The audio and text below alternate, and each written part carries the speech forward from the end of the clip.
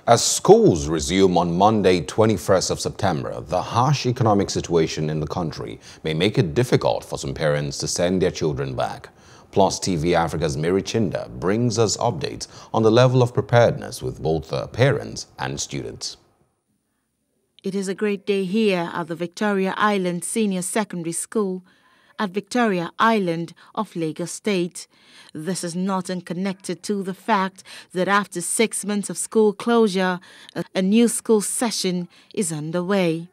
It is Monday, September 21st, the day the Lagos State government has announced for schools to resume physically, though only for JSS3 and SS2 students at the moment. I'm really happy that we are allowed to resume school today because it's been a bit stressful and tiring at home. Dawudu is a school principal here. He updates us on what's in the offing for students. We are happy to be back to school. I haven't stayed at home for 6 months. He clears the air on the report that students may move into a new session without examinations. It's a new session, but at the same time, assessment has to be done.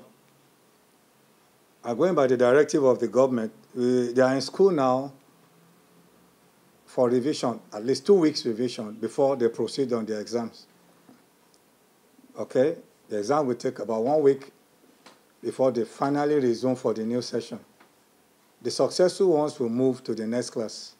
You can't just move them to the next class. While students are resuming, observers say that the pockets of many parents may feel the weight of paying heavy school fees, as it appears that low-income parents like Amina Bakari, a roadside food vendor, may be worse hit.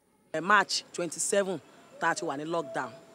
Kò ṣiṣẹ́ kò sí nǹkan kan àti wọ́n á resume padà láti bẹ̀rẹ̀ iṣẹ́ àwọn task force wọn ò já gbádùn wọn ò já ríbi tajà rárá wọn ò já ríbi tajà àwọn ọmọ náà ṣe resume school yìí nsìn àwọn teacher wọn ti ń béèrè owó káwọn ìjọba kí wọ́n ṣàánú wa kán bá wa bẹ̀ wọ́n kán rọ̀ wọ́n like kán fún wa ní 3 weeks or 4 weeks ká ṣe fi mú mọ́ra wọn ká lè rí díẹ̀díẹ̀ san kán jọ káwọn ìjọba help wa ni o ẹ̀rí ọjà ni ò sí yìí o everywhere is dry. Resuming school today doesn't really mean I have the money to pay now, because the decision of things in the country is a bit difficult to pay the school fees now. If I'm preparing for house rent now, the school fees now coming, a lot of things, so it calls for worry. As schools resume, it is the desire of the federal government that both schools and parents ensure that children observe the COVID-19 protocols. Mary Chinda reporting for Plus TV Africa.